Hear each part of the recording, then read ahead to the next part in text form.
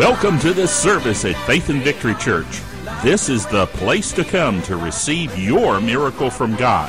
Now, let's join our service already in progress. Paul is stuck in Caesarea in his first imprisonment, his first 2-year imprisonment, and he appeals to Caesar and eventually gets sent up to Caesar. But right now he writes Galatians, Ephesians, Ephesians, Philippians, and Colossians. We know maybe Galatians, but we know Ephesians, Philippians, and Colossians here. And so we stopped while he's in Caesarea. Actually, we kind of blew by Caesarea, had to back up a couple chapters in Acts to put him back in prison so we could read, I just kind of blew right by it. And then, we got to back up. Let's go back to Caesarea and visit Paul in prison. Hallelujah.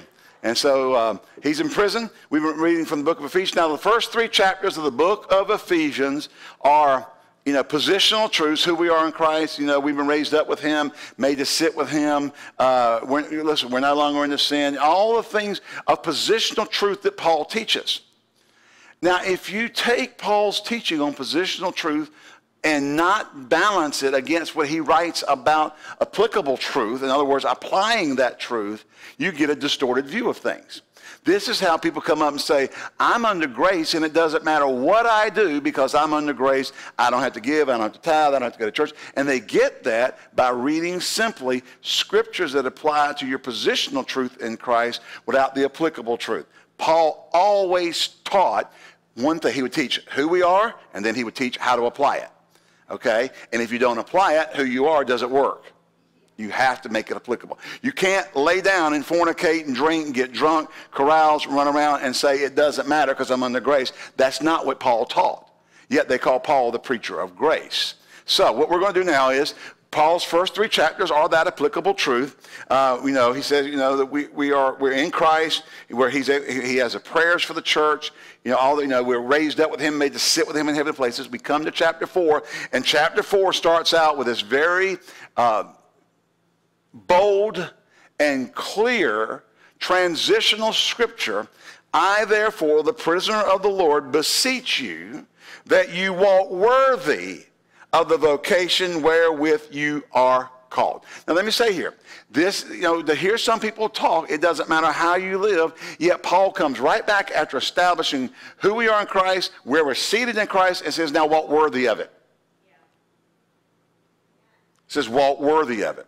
I mean, you can't really get a whole lot clearer than that, I don't think. And really, it means appropriately, or as becometh, all right?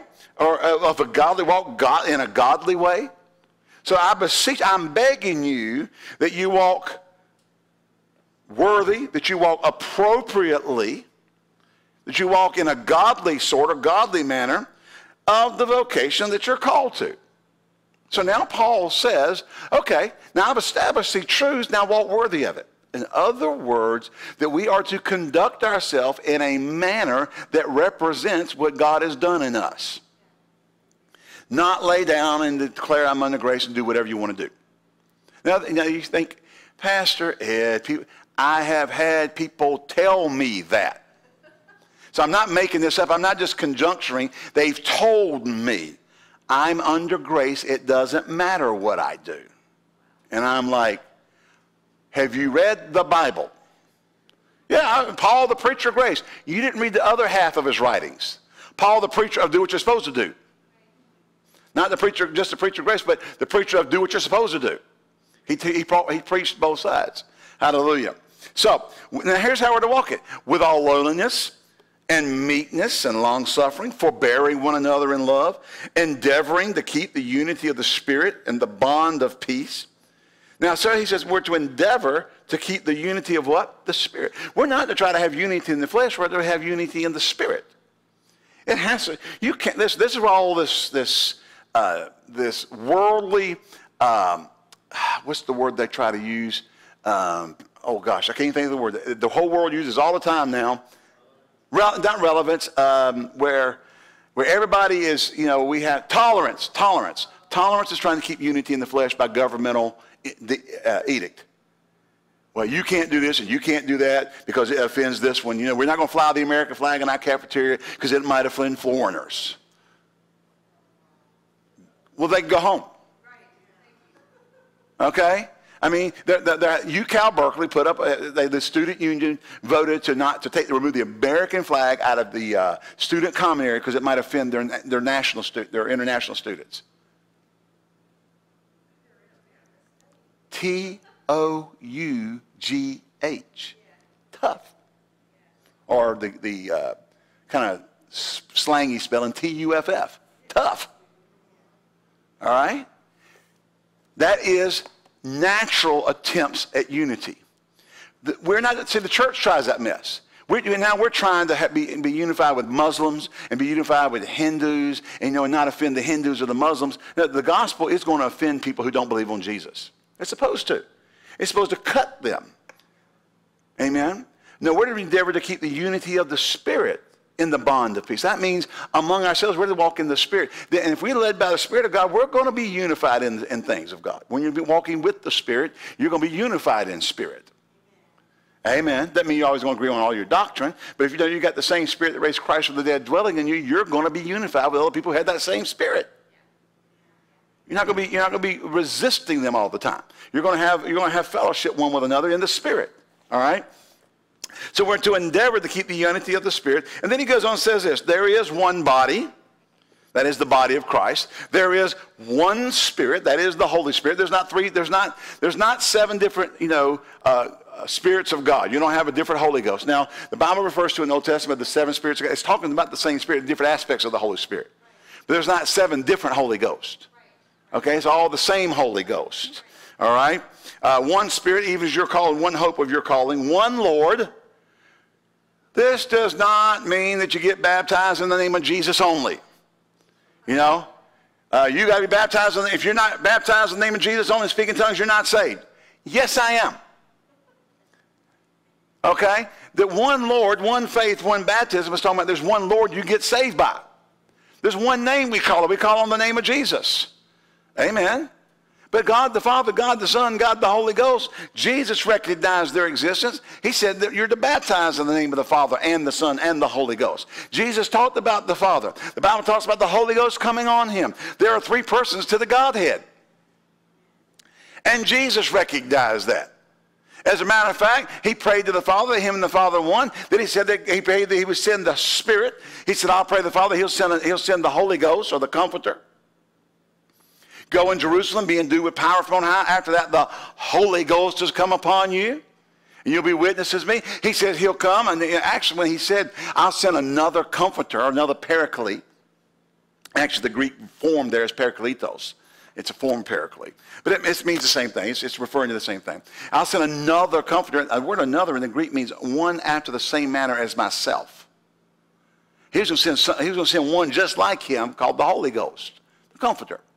So Jesus acknowledged, and we've been through this in our teaching on the person and the work of the Holy Spirit, that attributes or works that were attributed to God in the Old Testament are attributed to the Holy Ghost in New Testament writing.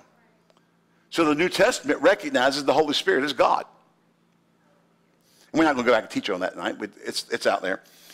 And so he says there's one Lord, that's Jesus, to get saved by. There's one faith. You can't have faith in Muhammad and get saved. It will not get you into heaven. That which is, actually, when you get saved, you don't get into heaven. When you get saved, you get born again. Heaven just happens to be your destination. All right? You get born again. One baptism. Now, some folks say, see, everybody get baptized in the water in the name of Jesus. No. There's because some say there's no such thing as the baptism of the Holy Spirit. Really? Wow. Really? Well, Jesus taught the baptism of the Holy Spirit. We have baptism in physical water. That's taught in the New Testament. And then we have baptism into the body of Christ. There are 3 New Testament baptisms. One baptism saves.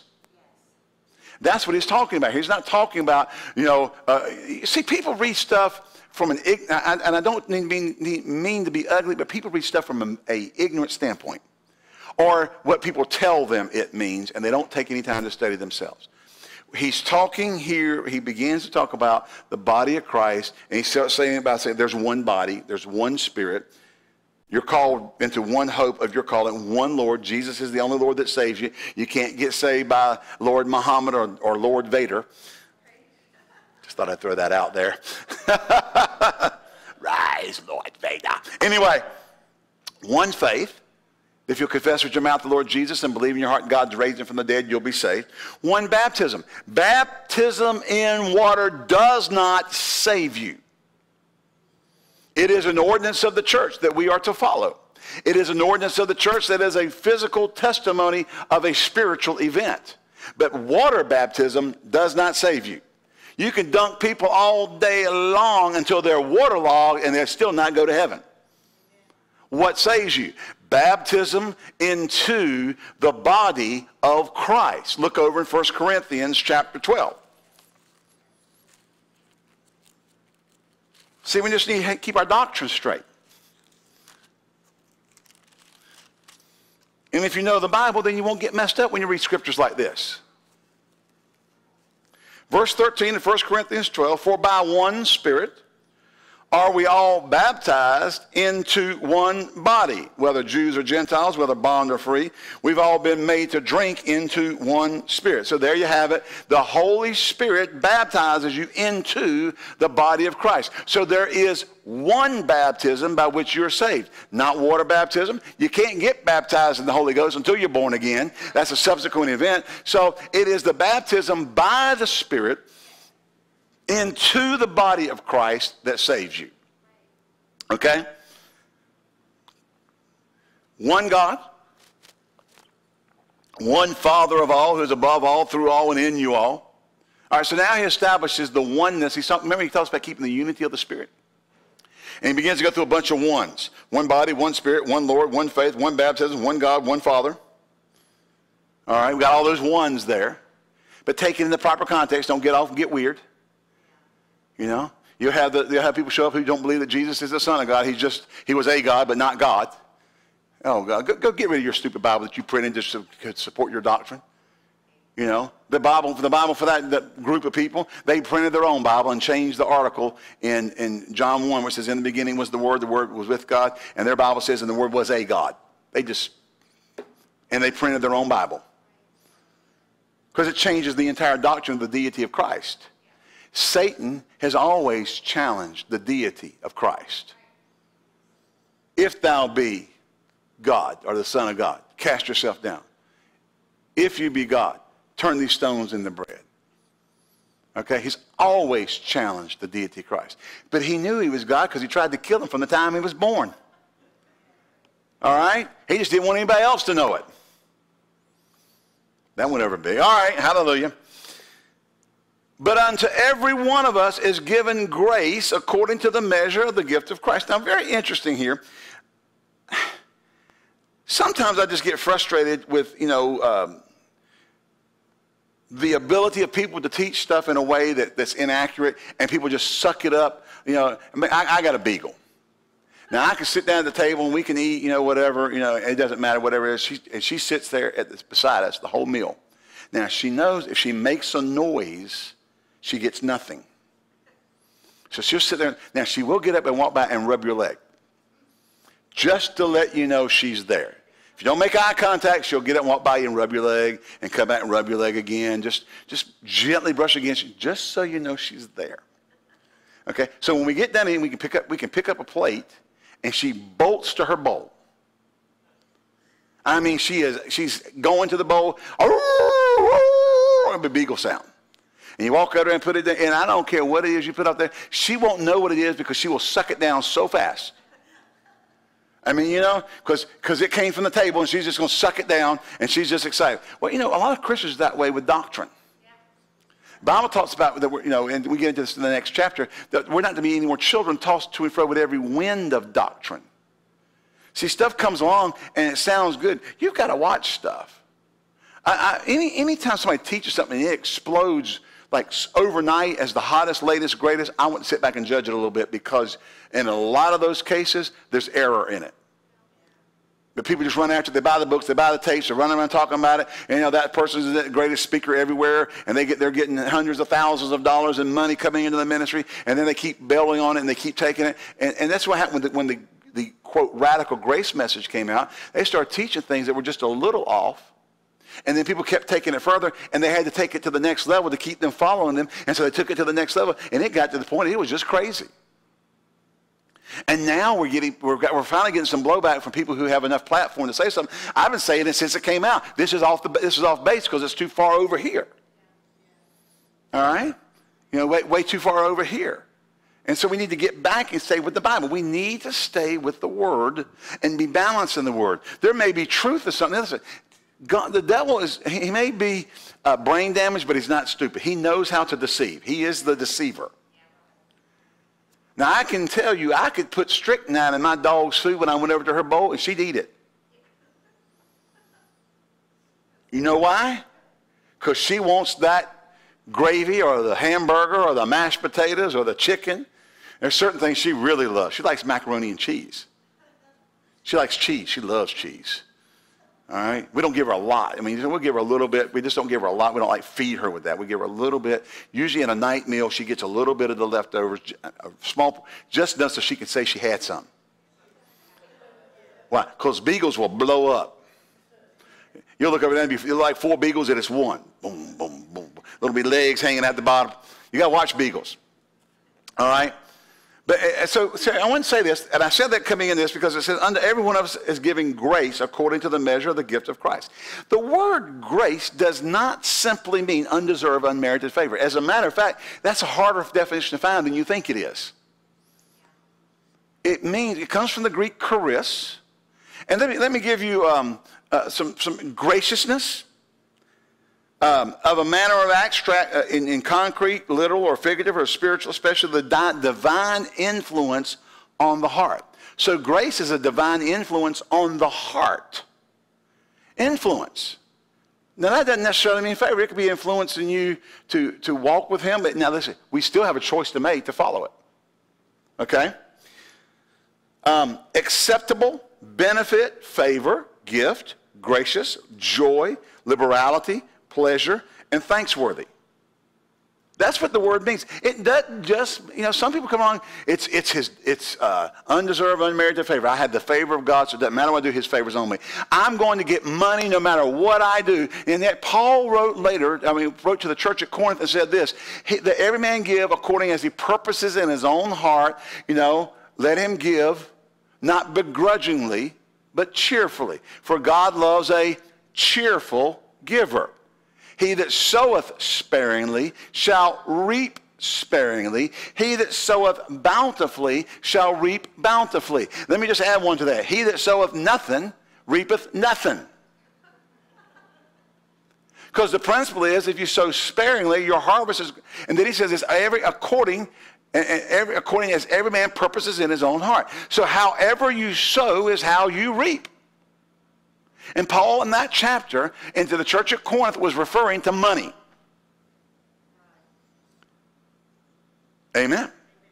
And so he says, if you sow sparingly, you're not going to get everything, and God's just going to dump it on you no matter what because you're under his grace. He said you're going to reap sparingly. So what you do with your money does determine how the blessings are coming to you. And it is not based on God's favors on you and you're going to get it no matter what you do because your giving is a work. Well, I don't care if it is or not. Paul said you get according to how you give. You can call it a work. You can call it whatever you want to call it. But the Word of God says you reap according to what you sow.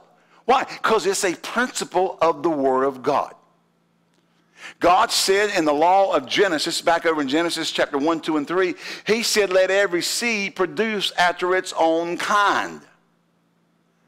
So the seed that you give is the basis on which you receive back. Be not mocked, God is not, be not deceived, God is not mocked. Every man, For whatsoever man soweth, that shall he also reap. How you sow is the gauge by how you reap. And grace does not supersede what the Scripture tells you to do. That is a violation of grace. To expect to get what the Word of God tells you to do, and get something in violation of how the Word of God tells you to get it because you think you're under grace.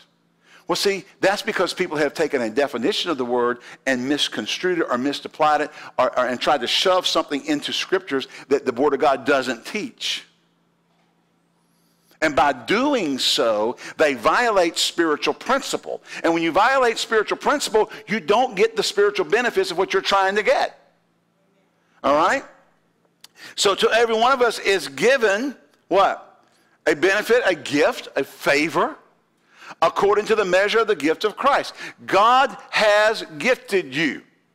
And it is a grace. Whatever gift God's given you or whatever favor God's put upon you is a grace of God, but it's not undeserved, unmerited favor that no matter what you do, it's going to work. There are things you're going to have to do in the body of Christ to work it. And we'll go along with Paul here, and we'll find out. He says some things in these other chapters that we won't get to tonight, and all the chapters that we won't get to tonight. You'd think by the time you're my age, my voice will stop cracking. Wherefore, he saith, when he ascended up on high, he led captivity. When he ascended up on high, he led captivity captive and gave gifts unto men. Now, what's he moving into here? He's talked about the body of Christ, and now he's going to move in transition to this part of the chapter on ministry grace or ministry gifts, ministry endowments. He gave gifts unto men. Now that he ascended what is it that he also descended first into the lower parts of the earth? He that descended is the same also that ascended up far above all heavens that he might fill all things. Now, 9 and 10, verse 9 and 10 is kind of just a side thought, and then he comes back, okay? So it's a side thought, and that's why it's in brackets, because Paul kind of diverted from what he was trying to say. So I'm going to leave out 9 and 10 so we can connect with the thought, okay? It's not changing the Bible. It is there. It's in the Bible, but it's a side thought to what he's teaching here, okay? So it's kind of like, we're coming along, I'm teaching, I say, oh, and by the way, and I say something, and then I come back to what I'm saying. It's not that what I said wasn't important, wasn't imperative or not needed. It's not in the train of thought that I was saying when I say, oh, by the way, this, and then I come back. So this is kind of Paul going, he gave gifts unto men. Oh, and by the way, he that ascended, what is it that he also descended first into the lower parts of the earth? He that descended also is the same also that ascended up far above all the heavens. And now let's get back to what I was saying. Okay, that's kind of what that was. It's Bible, it's canon, it's scripture. God wanted him to say it, but it's not in the chain of thought of what he was trying to say. He gave gifts unto men. And he gave some. See, this is the gifts he's talking about. He gave some apostles and some prophets. Now, let me say this. That word, we're talking about he gave gifts unto men, which is a different word. It's not grace. It's a different word. But he's talking about his grace. He gave a grace according to the gifts that he gave. Okay? He gave some apostles, some prophets, some evangelists, some pastors and teachers. Why? For the perfecting. The word perfecting here really is better translated maturing. Or developing, for the maturing or developing of the saints, for the work of the ministry. God wants the saints in the body of Christ matured for the work of the ministry.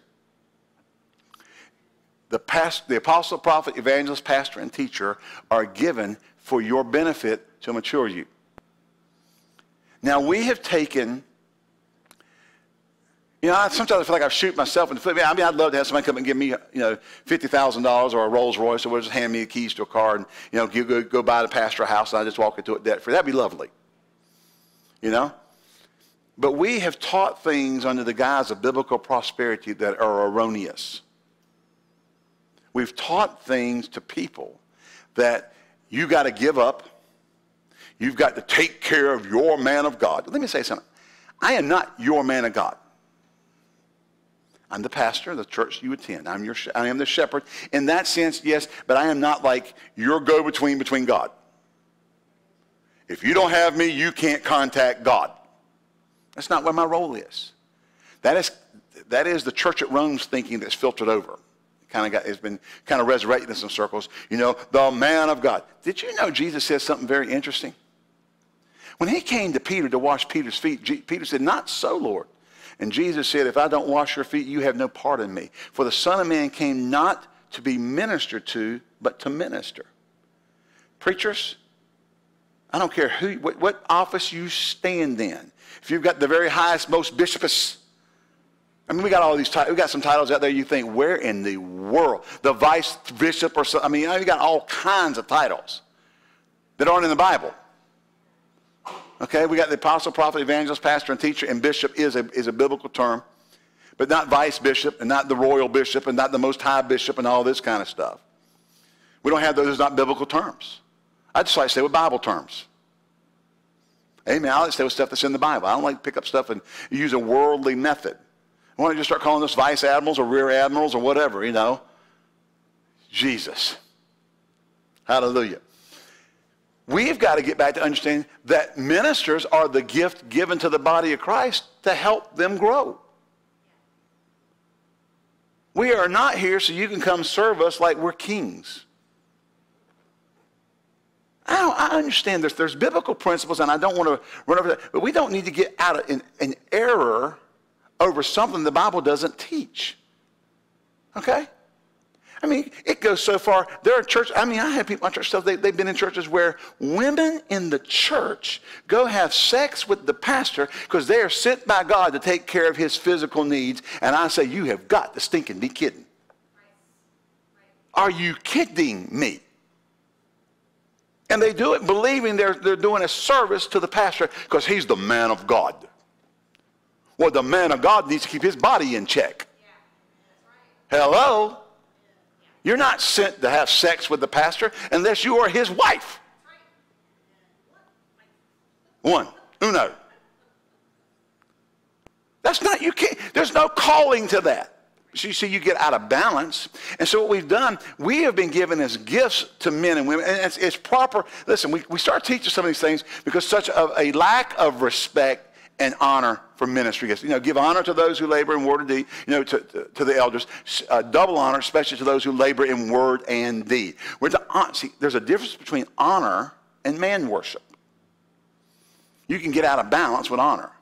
Honoring means you respect them. You don't treat them like with disdain. You don't treat them wrongly. You treat them with respect. But you don't have sex with the pastor because you're trying to take care of him so he can preach. I mean, that's enough to make you throw up in church. Yeah. Or this, you know, treating him like, you know, his excellency and the royal this and the royal, you know. Give me a stinking break. The Bible nowhere refers to any of the ministry gifts as his excellency or the royal highness or the queen or king of this and the children as the prince of the city and all that. That's just man stuff. Okay? And then ministers get caught up in this narcissistic God-mindedness and forget their role that they were giving as a gift to mature the saints, to bring them up in Christ, to develop them so that they can go out and do their part in the work of the ministry to reach the lost and to bring people into the kingdom of God. When I leave here tonight, I will probably do what you do. Go somewhere and get something to eat. Whether go home and cook a grilled cheese sandwich or run by Popeyes and get me some fried chicken and red beans and rice. Hallelujah. We just got a new Popeyes on High Point Road. It just opened. Hallelujah. Amen. I might run by Cookout and get me a chocolate milkshake, you know. So we need to understand that even our calling is a gift to men. We're, you know, without it, we're not supposed to be doing this if we're not called to do it. Not because we're eloquent speakers, which I'm not. I know that. Hallelujah. So he gave some apostles, some prophets, evangelists, pastors, and teachers for the perfecting or maturing of the saints. What? For the work of the ministry. Our gifting, ministers, your gifting is for the purpose of developing the saints so they can go do the work of the ministry. Not so they can serve you like you're King of Kings and Lord of Lords. You don't live in Buckingham Palace or the Versailles Castle or whatever. You know, you got all your servants waiting on you. You don't want the Versailles Castle outcome anyway. Louis and Marie got their heads cut off at Place de la Concorde, the place of reconciliation. It's called that now. That's not what it was called when they did it. They took them to what is now called the Place de la Concorde and cut their heads off. So just remember, all them folks serving you will cut your head off. All right.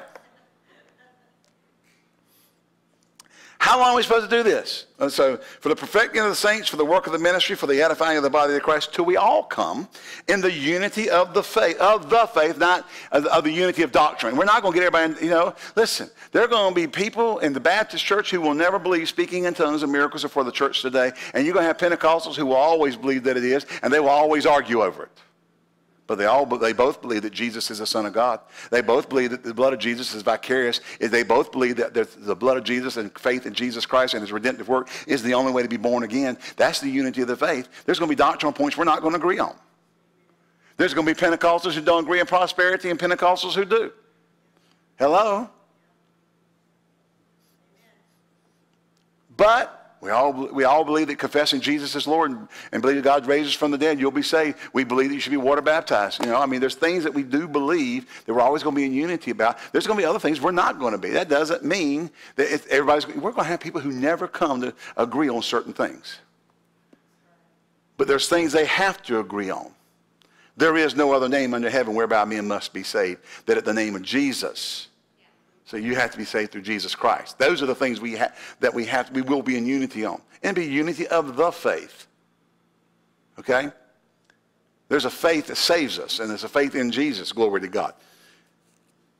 I've got Baptist friends who don't believe things along the lines of signs, wonders, miracles, baptism of the Holy Spirit, speaking in tongues. But they're good people. Pastors I know love the Lord, preach good, solid messages, not about the Holy Ghost, along those lines, but other things that preach good message on marriage, on getting saved, you know, on living right. They love the Lord, you know, and just because we don't agree on other things doesn't mean they're not saved. They are not going to, they're going to heaven just as fast as I am. All right? They love the Lord just as much as I love the Lord. Just because we don't agree on that don't mean that they're not saved. Amen. And they can probably look in just because he believes that doesn't mean he's not saved. And he believes that tongue talking. I don't believe that's of God, but you know, I think he'll still make heaven. Hallelujah. Till we all come to the unity and the knowledge of the Son of God, unto a mature man, unto the measure of the stature of the fullness of Christ. Now here, verse 14, that we be henceforth no more children, tossed to and fro and carried about with every wind of doctrine by the sleight of men and cunning craftiness, whereby they lie in wait to deceive. Let me say something here. Now, I grew up Pentecostal. Classical Pentecostal. I grew up in a classical Pentecostal denomination. Then when I got born again, filled with the Holy Ghost, spoke with other tongues, and then I got a hold of some teachings by Dad Hagin and ended up over in the Word of Faith charismatic movement. So I've been in that, you know, and that's kind of where I still am, you know, and you know what? Us charismatics are the world's worst for moving with every wind of doctrine. Oh my God. I'm just telling you, to have the Holy Ghost and have all that revelation and some squirrely thing come down the pipe and it takes us 2, 3, 4 years to undo what everybody jumped into. Example, back in the late 80s, there was a person running around in meetings, and I'm telling you, some of the top, biggest charismatic leaders in the country were having this person on their platforms or in their churches to demonstrate the blood and the oil coming down the palms of their hand and the feathers dropping out of their things. And they'd go, feathers from heaven, feathers from heaven. And all it's money, money, money, that crazy oil on the palm of her hand. It was supposed to represent the anointing of the Holy Ghost, blood on the palm of her hand, you know, that Jesus was manifest in the building. Now, I must be one of them weird, charismatic Pentecostals. That stuff always bugged me. I was always like, that ain't right. And people say, who are you to judge? You know, so-and-so accepts them, so-and-so accepts them, in big names. Until somebody went with a high-speed video camera and recorded her in a service. Then went back to their studio and played it back at slow speed. It was all stuffed up in her shirt. It was all fake. But people just throwing money about this miraculous sign of God. I mean, big name people. If I named them, you'd fall out of your seat. Had them in their churches on their platforms. And it's really witchcraft. You know, you're demonic and seducing the people. Got exposed, killed the ministry. Of course it did. It wasn't a ministry. It was a deception that was taking money. What was it doing? It was sucking money out. And we will throw money at crazy stuff. Now, I'm talking about myself. We're charismatics. We're crazy-matics sometimes. We're supposed to grow up and not be tossed to and fro. Now, some of y'all remember a few years ago, this people came out of Brazil and with gold dust on Bibles. They'd be preaching and gold dust would appear on Bibles. And then they take up an offering. And all I wanted to know was, why do you need an offering? Just get some gold dust. Collect the gold dust. It was all a sham. That person died, by the way, early. God, and see, people will take and throw money, hundreds of thousands of dollars, millions will come out of the body of Christ into these pools of these things of winds of doctrine. Now we had the latest news, wind of doctrine is the radical grace teaching. I'm sorry, I went too fast for that. The newest, latest, greatest wind of doctrine is the radical grace teaching. And everybody's gone crazy over it the past 5 or 6 years. Hundreds of thousands and millions of dollars have been poured into certain ministries that teach along this line. Now you're starting to find out after a few years of this going on in the church, we got all kinds of junk going on in the church that wasn't going on before. Fornication.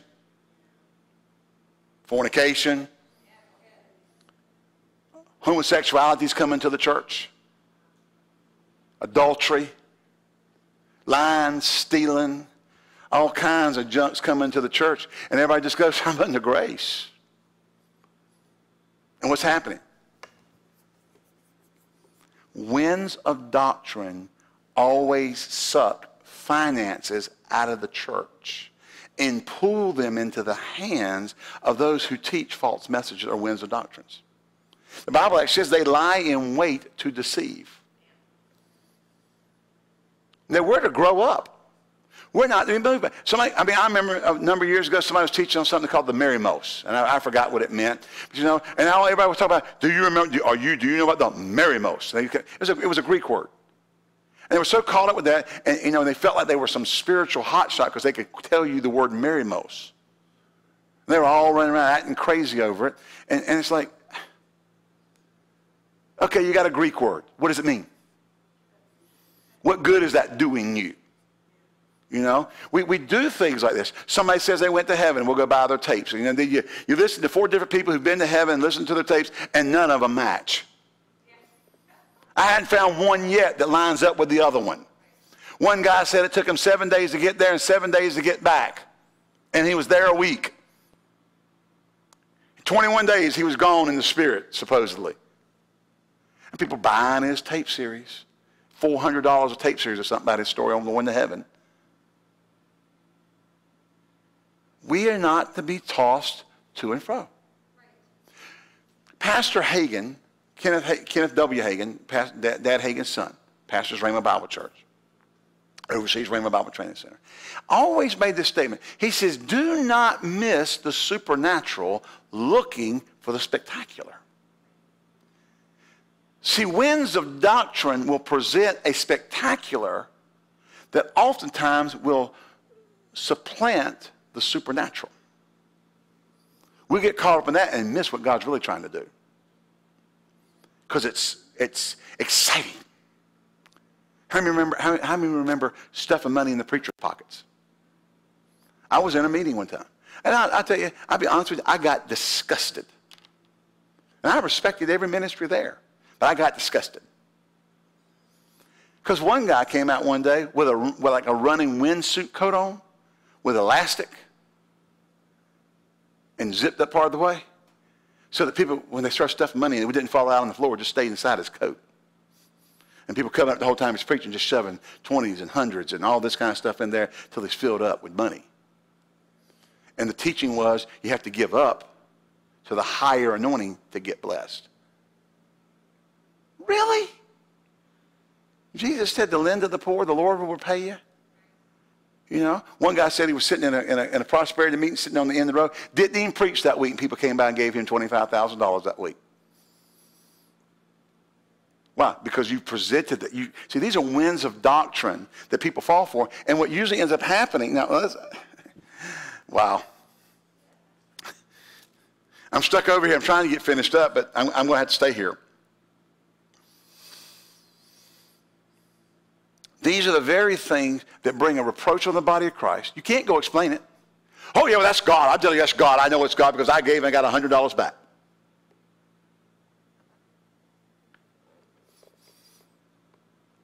Now, here's my statement. If it'll work for the preacher in the row and it won't work for the guy at the back on the back row, then it's not God. Because God's principles and God's laws work for everybody. And I don't believe there are higher anointings. You understand what I'm saying? I do not believe the Bible teaches that because I'm a pastor, I have a higher anointing than you do. No, I'm anointed for the office I stand in. But Jesus, in talking about, Paul, in talking about the body of Christ, talked about the comely parts and the other parts. And basically was saying that, that the eye cannot say to the hand, I have no need of thee. So the Bible does not teach higher anointing. The Bible teaches that we are all part of the same body. Now, I may be anointed to pastor, and you're not. That doesn't mean my anointing is higher. It just means I'm anointed to do what I do.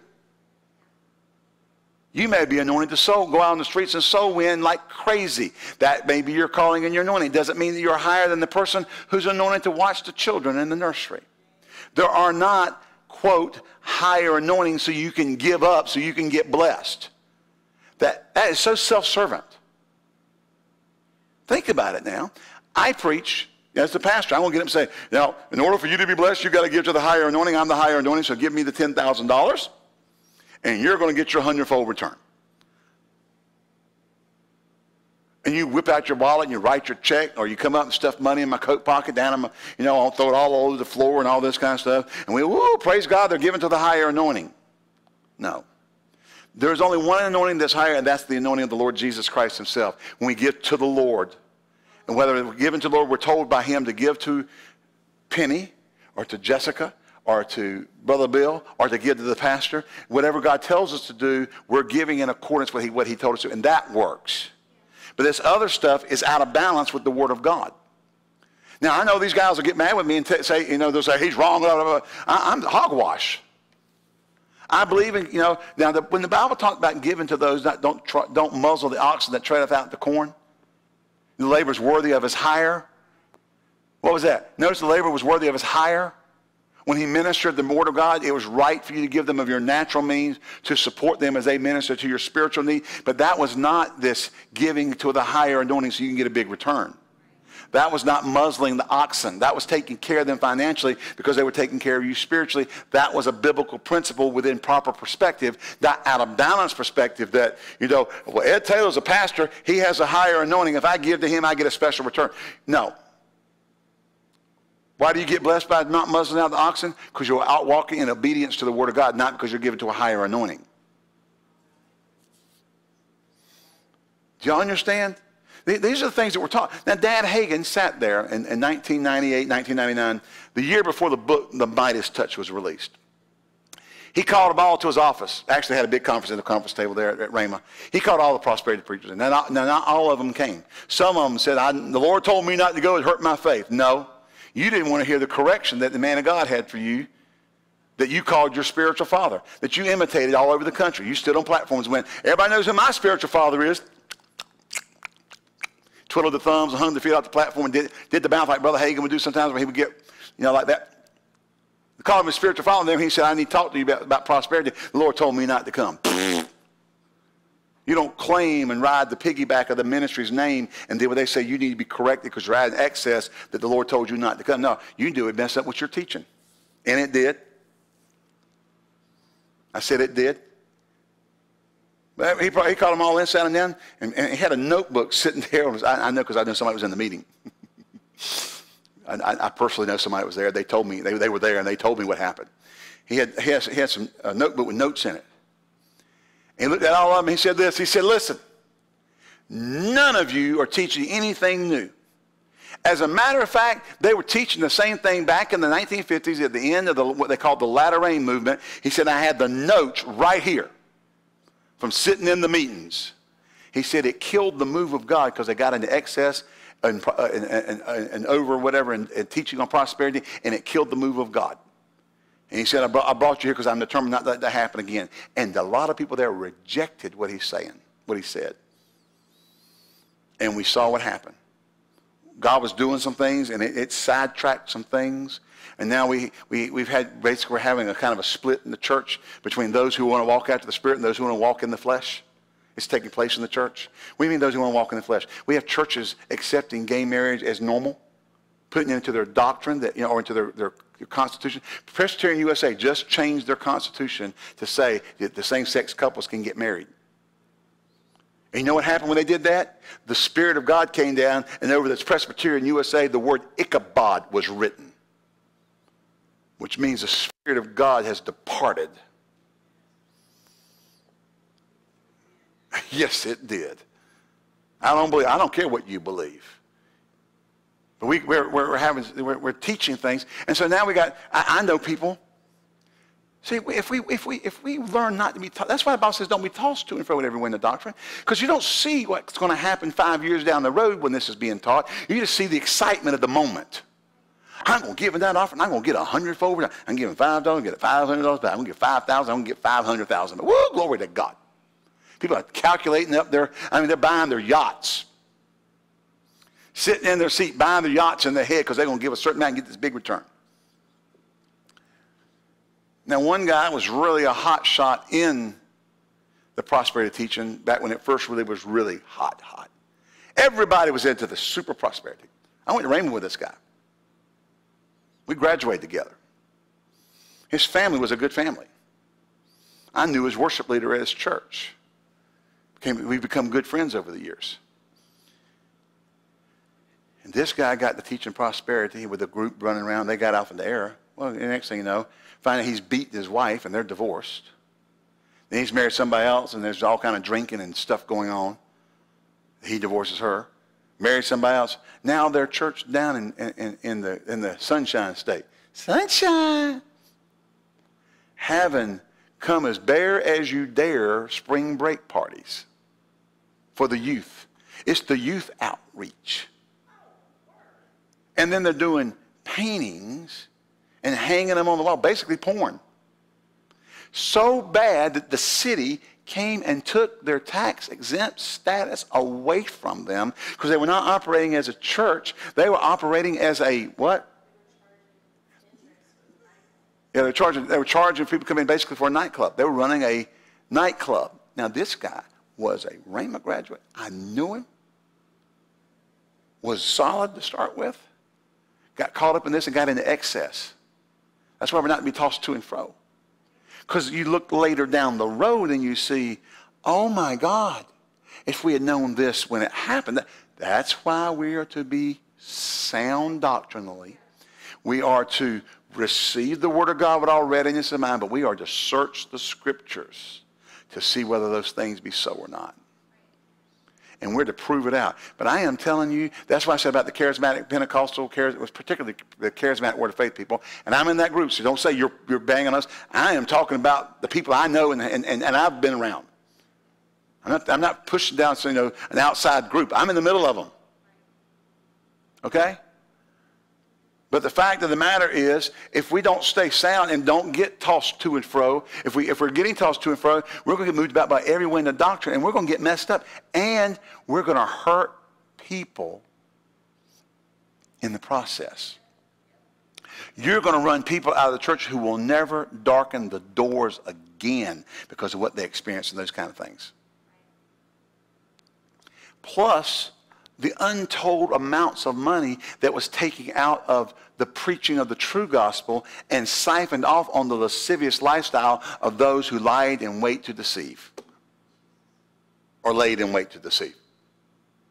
And deceive great portions of the body of Christ.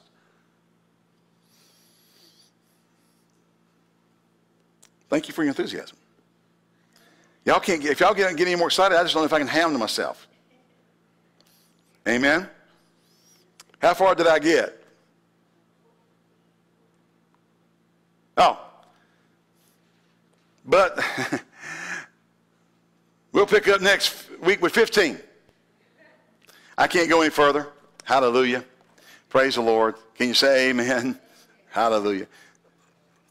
But you understand the importance of not being tossed to and fro? And that is why pastors... You ministers that stand in front of people, you can't do stuff and everything be about you trying to figure out how to get more money out of the people for you. Now listen, I believe there's things to get money out of people. There are right things to do for the people to give to support the work of the ministry.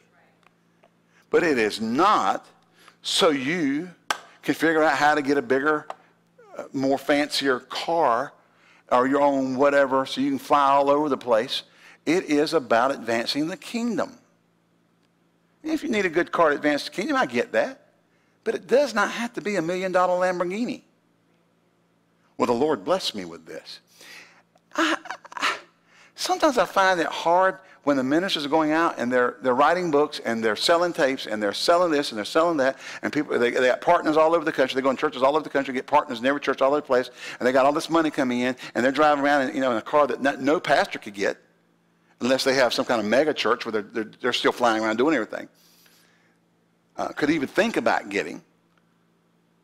Well, God called me to. Well, you don't have to have a Lamborghini to go from church to church.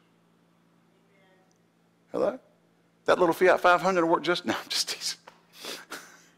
It gets 40 miles to the gallon. Stuff your suitcase in the back of that thing. I get in Shannon's and I got to lay it back just so my head doesn't hit the ceiling. I'm like, Shannon, I love your car. It's a pregnant roller skate. She loves it. That's fine. Listen, see, if you're not careful, then we'll come back and get no ditch. We can't have anything. God don't want you to, we're not going to give you anything. And that's not what we're trying to do. What we're trying to say is, when we get with doctrine, we start teaching. You got to get to the higher anointing. You giving the man of God lots and lots and lots of money is going to cause him to be able to minister better to your life. The truth of the matter is, we have to trust the anointing on him to minister, because we're trusting the Holy Ghost, not the man anyway. I think ministers should be taken care of. The Bible teaches that.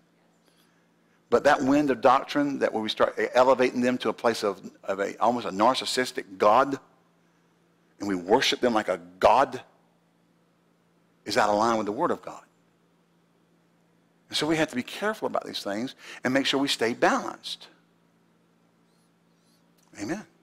We trust that you were blessed by the Word of God and the flow of the Spirit of God in this service. If you would like to contact us, please write us via email at office@fvc.org or using our mailing address, P.O. Box 7752, Greensboro, North Carolina, 27417. If you would like to contribute to our ministry, please go to our website at www.fvc.org and click on the Giving Online button. Thank you, and may God richly bless you for your giving.